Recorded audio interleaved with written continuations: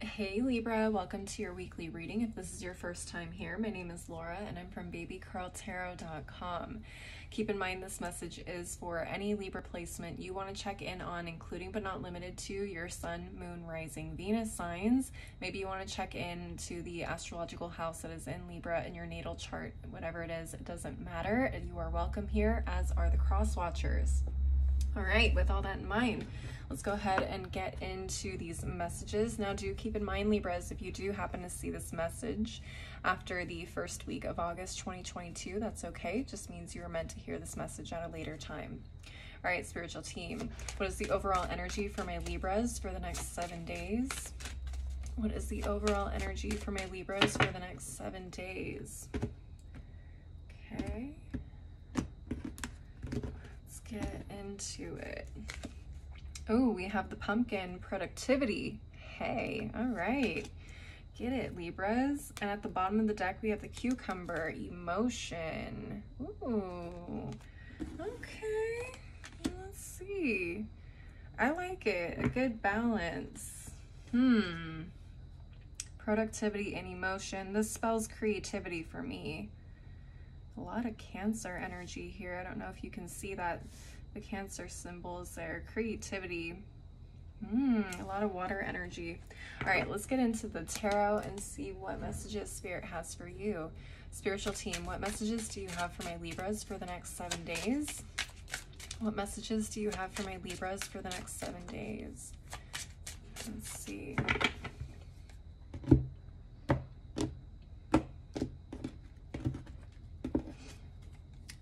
Okay.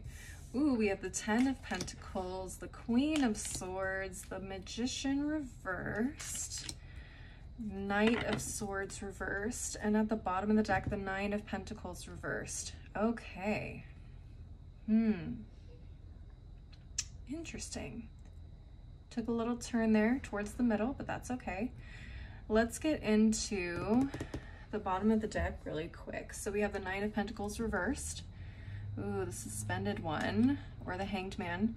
The Sun in reverse, and the Lovers reversed. Very interesting. So we got Gemini energy here with the Lovers, Leo with the Sun, and Pisces with the hanged man, or the suspended one, I guess I should say.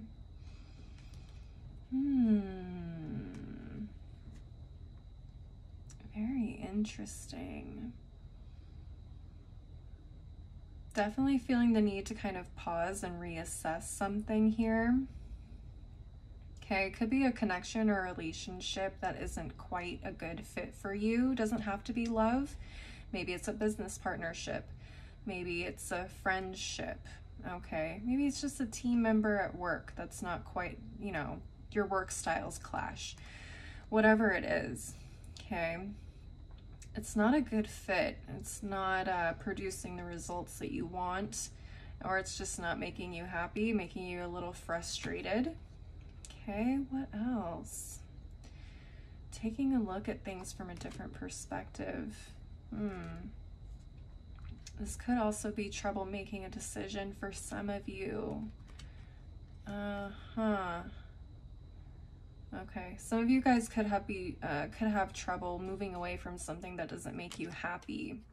You guys haven't really taken the time to look at why it doesn't make you happy, or what the motivation is, or what the potential outcome could be to you moving away from this. Now, the 9 of Pentacles is telling me that this is somewhat keeping you tied down, dependent, or for a lot of you, it's creative blockages. You don't really have the freedom that you want in order to create the way that you normally would. Okay. So for some of you, again, it feels like this could be a partnership that's preventing this, that's kind of blocking you in this way. For some of you, it could be something that you're doing, okay, or something that you're trying to hold on to, like a methodology or a perspective. Okay, take what resonates, but for a lot of you, it feels like this could be a partnership of some kind that you need to rethink or it's something in particular that you're doing either on a daily basis, like in your routine somewhere, that is kind of blocking your creative juices and your productivity. Okay, that's what I'm seeing there. Let's take a look at these cards up here. Okay, so this is an interesting one. For a lot of you, what I'm getting, it feels like you have had enough of someone's excuses, someone's lies, okay? Especially with the Magician card here, I'm definitely getting the feeling of someone who tries to manipulate you, maybe manipulate your emotions. Here's an example. It doesn't have to always be about love. It could be, but another example would be maybe like you have an employee that constantly has excuses as to why they're late, or constantly has excuses as to why they don't show up to work at all, or why they're constantly calling out, okay? Now, obviously, for some people, yes, there are genuine excuses or reasons as to why, you know, they have to take time off, but it feels like this person in particular has really taken it overboard, and they're really exacerbating like your kindness. They're taking your kindness for weakness, and you've had about enough. You're like, listen here, bitch. I've had about enough out of you. For a lot of you, if this is love related or maybe friendship related, I do see you guys blocking them potentially. No more. I've heard enough. I've had enough of your BS. I have other things to do. I have other things to do. Okay, now if this is like a work situation, maybe this is the team member that we were talking about before. So maybe you're sick of working with this person because they have excuses as to why they never finish their portion or part of the work on time, or, you know, why you have to pick up the slack. Again, it just feels like you and this person are clashing for one reason or another, and it feels like whatever is coming out of this person's mouth has really had you fed up, and I feel like for a lot of you, you're calling them on their bullshit, and you're saying, no more, I'm done. If you're not going to come to me with full effort, 100% effort, don't come to me at all. I'm tired of it, and this is why. I know you're lying. I know you're doing this and that. I see right through you. You have no more excuses. This is what it is. So be honest with me, or just come correctly and do your job. Essentially, you're like, I'm trying to achieve this over here, and I can't do that with someone who's pulling me down. Ooh, Libra. Yeah, cutting this person off could really be, you know, the thing that is holding you back from achieving this. It feels like for a lot of you, it's like once you're able to cut this energy off, you're able to put all of your focus and productivity into achieving whatever this legacy or goal, end goal is, whether that's family, career, finances, health, whatever it is. It feels like you're able to completely focus on this and protect this, because I feel like this has been your biggest focus recently. All right, that is what I'm seeing with the tarot. I'm going to go ahead and move on to the oracle deck section of the reading. Now, do keep in mind that, oh, hey, there's one already flipped over. Let's get that right. Do keep in mind, Libras, that whatever messages come from this deck could be related, could be completely unrelated to what it is that we've been talking about. It's just additional messages you need to know for the next 7 days. All right, let's get into it. Spiritual team, what additional messages do you have for my Libras for the next 7 days?